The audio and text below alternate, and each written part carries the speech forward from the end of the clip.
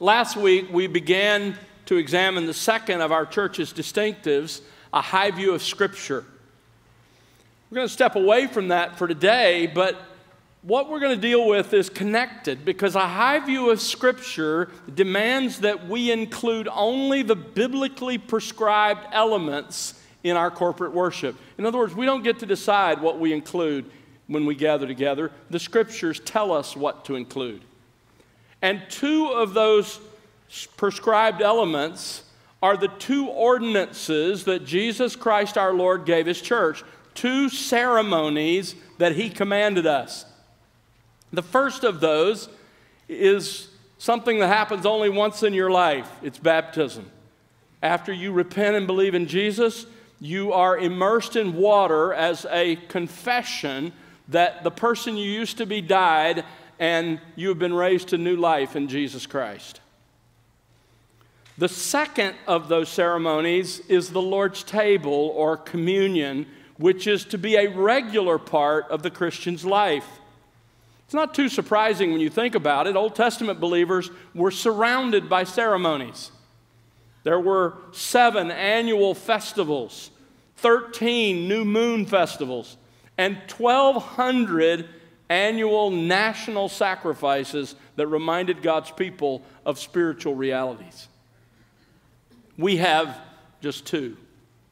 In preparation for taking the Lord's table together this morning, I want to return to 1 Corinthians 11 that we just read together a moment ago in our scripture reading, and to this wonderful text which fills out our understanding of one of only 2 sacred New Testament ceremonies that our Lord commanded of us.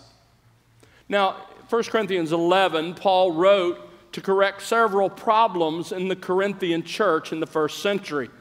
But in so doing, he also provides us with a thorough framework for understanding this ordinance. In the passage we just read, 1 Corinthians chapter 11, verses 23 to 26, we discover that the Lord's table is a crucial part of the corporate worship of the church, an ordinance that Christ Himself gave, and every follower of Jesus Christ must understand what it means and how it's to be celebrated. Let's look at it together. In this passage, we're going to see 3 key insights that help us celebrate communion biblically. Let's look at them together. The first insight that Paul gives us here concerns the institution of the Lord's table. The institution, or we could say the origination, the start, the beginning of the Lord's table. Paul begins describing this by first assuring us that what he's about to write is an inspired record. This event that we call the Lord's table, its origination, is recorded in 4 places in the New Testament. Here in 1 Corinthians 11, in Matthew 26, in Mark 14, and in Luke 22. But this one here may have been the first that was written. This book was written around the year 54, 55 AD. It's possibly the first recorded record of Jesus' institution of the Lord's table. About 25 years after our Lord instituted this ordinance in 30 AD, Paul, under inspiration, writes this inspired account. And he wants us to know that. Look how he begins in verse 23. For I received from the Lord. As you know, Paul wasn't one of the original 12 apostles. He was later selected by Christ in Acts chapter 9 and affirmed by the other apostles in Galatians chapter 1. But he wasn't there on the night our Lord instituted this, and so he instead says, I received direct instruction about this from the Lord Himself. Verse 23, he goes on to say, and it's that which I also delivered to you. Paul had instructed the Corinthians about this ordinance several years before while he was with them for about 18 months ministering in that church. But now, under the inspiration of the Holy Spirit, he puts this account of the historical event of the institution of the Lord's Supper in writing. Let's look then at the historical event itself. Verse 23. The Lord Jesus, in the night in which he was betrayed. Notice that Paul links this ordinance with history. You see, Jesus Christ was a real person. People who live in America sometimes can think that he's some sort of a mythological figure. Visit Israel and you will never believe that again. Nobody there believes Jesus was a myth or a legend. He lived 2,000 years ago. You can visit the places where he was. They may not believe his claims, but nobody's saying he didn't live. And this event is tied to a specific event in his life, the night in which he was betrayed. That was Thursday of the Passion Week. He would die on Friday. It was then that he took bread, verse 24, and when he had given thanks, he broke it and said, "This is my body, which is for you. Do this in remembrance of me." Now, Matthew tells us that this happened on that Thursday night while Jesus and his disciples were eating the normal Passover Seder, the normal Passover meal that's still celebrated by Jews today. They were taking it on that Thursday night. And while they were eating the Passover meal, Jesus took some of the unleavened bread that was a part of the Passover Seder, and he took the wine and he points them to a new purpose. Notice, first of all, in verse 23, he took unleavened bread, he gave thanks, he broke it, and then he explained what he meant by this, and we'll consider that in just a moment. But look at verse 25. In the same way, he took the cup also after supper. Wine was and is an integral part of the Passover Seder. They drank from the cup and did then as well 4 times. 4 cups, or 4 drinks, I should say, from the same cup of wine during the Passover meal. Why 4? Because it corresponded to the 4 promises that God made Israel in Exodus chapter 6, verses 6 through 7. Each one of the 4 promises there corresponded to the 4 cups. We know where this falls in the meal. This would have been the 3rd cup. And the 3rd cup is called the cup of blessing or the cup of redemption. And it corresponds to the 3rd promise in Exodus 6, verses 6 and 7. And it's this: I will also redeem you. That's the cup he took. Verse 25, in the same way he took the cup also after supper, saying, "This cup is the new covenant in my blood. Do this as often as you drink it in remembrance of me." Jesus took 2 parts, 2 elements from the Passover Seder, the reminder of the physical redemption of Israel from the slavery in Egypt, and he turned them into an entirely different kind of remembrance. Now these 2 elements, the unleavened bread and the cup, are to remind his followers not of a physical rescue from Egypt, but of a spiritual rescue from their sins and from the wrath of God against their sins. That's the historical event. Now, notice the physical elements. You saw them here. They're obvious. The first one is bread. The bread in the Passover Seder is unleavened. You go back to the book of Exodus and you discover that was to commemorate that Israel had to leave Egypt in a hurry. They didn't have time to let the yeast rise in their bread, so they fixed unleavened bread. The New Testament doesn't demand unleavened bread in the celebration of the Lord's table, but it does best symbolize that Jesus was without sin, and therefore we use unleavened bread in our celebration, but it's not biblically demanded. The other physical element, you'll notice, is simply called the cup. Excuse me. The cup. As I mentioned, this was the 3rd in a series of 4 prescribed cups of wine in the Passover celebration. And it's interesting, in none of the 4 accounts of the Lord's table is the cup called wine. It's just called the cup, or on a couple of occasions, it's called the fruit of the vine. Apparently, it's not crucial that the elements be exactly what they were on the night that our Lord instituted this. But this commemoration was not merely for the apostles in the first century. I want you to see the perpetual command. Christ prescribed this ordinance for all Christians through all history. Twice our Lord commands us here to do it. Notice verse 24, do this in remembrance of me. Verse 25, do this in remembrance of me. The tense of those verbs in Greek demands this as an ongoing practice. Be continually doing this in remembrance of me. And if there's any doubt in your mind, look at verse 26. We're to do this until he comes. Until he comes. The Lord's table is a permanent ceremony that Christ commanded all Christians everywhere to celebrate. But it's not a private expression of worship. The Lord's table isn't something for you to do in private as an act of worship. Instead, 4 times in this passage, Paul says it's to be celebrated when you come together. When you come together. When you come together. So that's the institution of the Lord's table. That's its origination, how it began.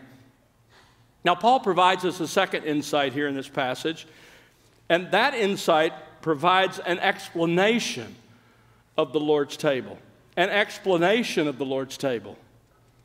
Let me just say, and I don't have time to develop this, I did a couple messages on this passage several years ago. You can go listen if you want it filled out where I give the arguments. But let me just say this.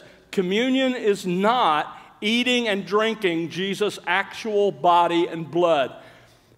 Whether that's in transubstantiation, as the Roman Catholic Church teaches, or whether that's consubstantiation, as the Lutherans teach. These elements do not in any way become or somehow connected with the physical body and blood of Jesus Christ. Nor is communion repeating Christ's sacrifice as the Roman Catholic Mass teaches. Hebrews 9 and Hebrews 10 both drive home that Jesus died for sins once for all. We don't need any ongoing sacrifice of Christ. His was enough. Now, both ordinances, baptism and the Lord's table, are signs. It's a very important thing to recognize. They're signs. They are visible realities that point to spiritual realities. For example, if you came in on the cul-de-sac this morning to our church, you saw out there just before you drove in, you saw a sign. That sign said, Countryside Bible Church. That sign is not the church. It points to the spiritual reality, which is the church meets here. In the same way, the Lord's table points to spiritual reality. The bread and the cup point to several great spiritual realities. In the interest of time, let me just remind you of 3 spiritual realities the Lord's table reminds us of. First, the Lord's table is a confession of our faith. It's a confession of our faith. Think about where it comes from. It comes from the Passover meal, which reminds us of what happened in Egypt. Now, for the Israelites in Egypt, who had been told by God that the death angel would kill the firstborn of every house, how did they confess their faith in God and His Word? They killed the lamb, they put its blood on the doorpost as commanded, and then they ate the Passover meal. And when they did that, they were saying this: I believe there is a God, that the God of Israel is the true God, that He is a Savior, and that He will save me and my family. The blood on the doorpost was a confession of faith. In the same way, when you and I take of the Lord's table, it is a confession of our faith in Jesus Christ. 1 Corinthians 5:7 says He is our Passover lamb. He's the real Passover, the one who shields us not from physical death, but from eternal spiritual death in hell forever. And when we take at the Lord's table, we're saying, by taking this bread and cup, I am confessing my personal faith in the life, death, and resurrection of Jesus Christ. I personally enjoy the spiritual benefits that he purchased by his death. My confidence is solely in him as my only hope of being reconciled to God. It's a confession of our faith. Secondly, the Lord's table is a symbol of our fellowship. First of all, with each other. Go back to 1 Corinthians 10, verses 16 and 17. Excuse me. Paul says, is not the cup of blessing, talking about the Lord's table, which we bless, a sharing in the blood of Christ? Is not the bread which we break a sharing in the body of Christ? Since there is one bread, we who are many, that is, all of us who are believers, are one body, for we all partake of the one bread. You see, Paul is saying that we are connected. In fact, the Greek word for sharing in verse 16 is koinonia. It means to be partners with, to be in the fellowship of, like that group in the Lord of the Rings that bind themselves together in the fellowship of the ring. They're partners. They're together. We manifest, when we take the Lord's table, the reality that we are in the fellowship together with one another. But we're also in the fellowship with Christ himself. Look at chapter 10, verses 20 and 21. I say that the things which the Gentiles sacrifice in their idolatry, they sacrifice to demons and not to God. Idols are, all false religion is empowered by and is ultimately the worship of demons. But he goes on to say, I don't want you to do that. I don't want you to become sharers in demons. You cannot drink the cup of the Lord and the cup of demons. Some of the believers in Corinth were tempted to go to the idol celebrations that they used to belong to after they confessed Christ, and they thought they could do both. They could take the Lord's table and they could drink the cup of demons. They could celebrate at their feast. And Paul says, don't you dare. You cannot partake of the table of the Lord and the table of demons. Here Paul tells us that to drink the cup of Christ is to be sharers, to have fellowship with Christ. It's a symbol of our fellowship, not only with each other, but with Christ himself. That's why Paul calls this ordinance, back in chapter 10, verse 21, the table of the Lord. Chapter 11, verse 20, the Lord's Supper. You see, whenever we take of the Lord's table, he is the host. It's his table. It's as if we're enjoying a meal together with Jesus Christ and with each other. The Lord's table reminds us that by God's grace, we are God's family. That's why we don't do it alone. That's why we do it with other believers. A third spiritual reality to which these signs point is the most important of all. It is a remembrance of our Lord. A remembrance of our Lord. This is really the heart of what the Lord's table means.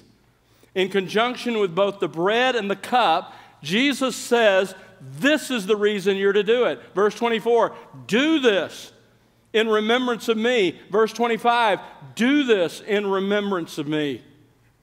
According to Jesus, the primary point of this ordinance is to remember him and to remember what he's done. So what does the Lord's table recall to our mind about our Lord? What should you be thinking of when you say, let's do this in remembrance of him? Number one, his incarnation. He became one of us. Verse 23, the Lord Jesus, in the night in which he was betrayed, took bread, and when he had given thanks, he broke it and said, this is my body. He didn't mean that the bread actually becomes his body. He was sitting there, his body still intact. When he said, this is my body, he meant this bread represents my body. Just like when Jesus said, I am the door, he wasn't saying I'm a door, a physical piece of wood or metal that swings on hinges. No, it's a figure of speech, and the same thing is true here. He says, this bread represents my body. Now, sadly, we've gotten over the shock of that. But do you see what Jesus is saying? He is saying the eternal Son of God took on full and complete humanity so that he has a body and blood, just like you. He became like you in every way, except for sin, in order to save you. And when we take of the Lord's table, it reminds us of what our Lord did in the incarnation. The eternal Son of God became one of us and lived among us to save us. In the Lord's table, we remember his incarnation. He had a body and blood just like we do. We also remember, secondly, his substitution. He died in our place. Everywhere the Scripture proclaims this is the reality. Isaiah 53, verse 5. He, the Messiah, was pierced through for our transgressions. He was crushed for our iniquities. The chastening for our well-being, literally in Hebrew, for our shalom. The chastening for our shalom, our peace with God, fell on him. And by his scourging, we are healed.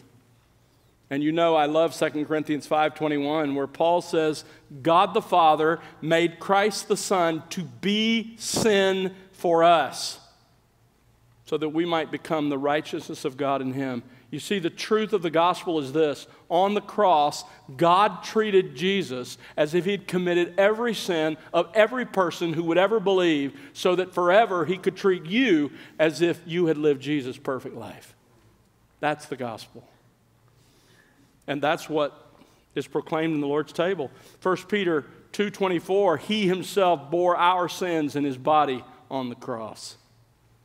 In our text, Jesus links communion with remembering that he died as a substitute for everyone who believes in him. Look at what Jesus said about the bread, verse 24. This is my body which is for you. Luke 22 says, which is given for you. In our place. Jesus connects the cup with substitution. Matthew 26:28, this is my blood of the covenant, which is poured out for many for the forgiveness of sins. He said, I am dying to purchase your forgiveness. So the cup then teaches substitution. This is the gospel. Listen, if you're here this morning and you don't know God, your Creator, the only way you can ever, as his enemy, and that's how he thinks of you, if you're living in rebellion against him, you're his enemy. The only way you can ever know your Creator is by being reconciled to him through the death of his Son. God can only be just and forgive your sins because Jesus dies in the place of everyone who would ever believe in him, and then God can forgive. You repent, you believe in him. That's the only way you can be reconciled. And the Lord's table reminds us of that. When we take of the Lord's table, we remember his incarnation, his substitution, that the perfectly innocent one died in our place. And we remember, thirdly, his resurrection. He rose from the dead. Verse 26 says, as often as you eat this bread and drink the cup, you proclaim the Lord's death, what? Until he comes. He comes. You know what that says? That says he conquered death. He's alive just as he promised. He rose the third day. But fourthly, we remember the consummation. He will come for us. Again, listen to verse 26. As often as you eat this bread and drink the cup, you proclaim the Lord's death until he comes. He's coming back to complete what he started. And when we take of the Lord's table, we're anticipating the day when Jesus comes for us. Because you see, in his future kingdom, we will eat and drink a real meal with Jesus. Not a tiny little cracker and a thimbleful of grape juice. This is just a promise of what's coming. Jesus said it this way, Mark 14:25. Truly I say to you, I will never again drink of the fruit of the vine until that day when I drink it new with you in the kingdom of God. It's coming. Jesus refused to drink the fourth cup in the Passover Seder that night. He says, I'm not going to drink it again. Why? Because the fourth cup was tied to the fourth promise in Exodus 6. You know what that promise is?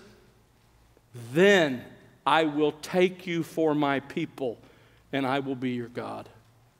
But in the future, we'll drink that fourth cup together with our Lord in his kingdom.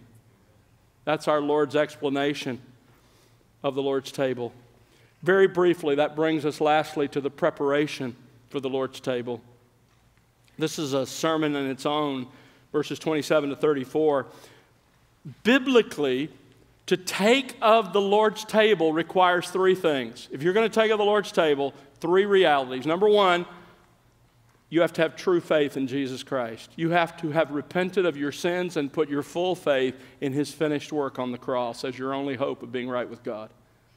Why? Because it's a confession of faith. What's the point of eating and drinking this if that's not your confession? Number two, an ability to understand the symbolism. The Westminster Confession says that only such as are of years and ability to examine themselves, to understand and really practice this. And then thirdly, a commitment to examine your heart. That's the context here. Paul goes on to say in this passage, there are times when even a true believer shouldn't take of the Lord's table, because to do so would be to do so in an unworthy manner. You say, how can I eat and drink as a believer of the Lord's table in an unworthy manner? Three ways. Number one, allowing ongoing division with other believers. That's the larger context of this passage that he's getting on to them about. Listen, Jesus says in Matthew 5, if you come to worship and you realize your brother has something against you, you better go and be reconciled to your brother first. If you're going to take of the Lord's table, you better make sure that as much as lies within you, as Paul puts it in Romans, you are at peace with all men. Number two, failing to recognize and take seriously the symbolism of the elements. Verse 29 says, he who eats and drinks judgment to himself if he does not judge the body rightly. If he doesn't understand what these elements are, what they represent, treats them carelessly, lightly. And number three, harboring unrepentant sin. Both verse 28 and verse 31. You see, no sin, however great, excludes from the Lord's table if you've repented of it, but any sin, however small, does exclude you if you refuse to repent. Only when we examine ourselves and confess our sin can we take in a worthy manner. To fail to do so brings God's judgment, God's chastening, as we read later in this text, into our lives. As the men come to wait on us for the Lord's table, take this time to truly examine your heart, to confess your sin to Christ, to the Lord. Seek his forgiveness. Do that now.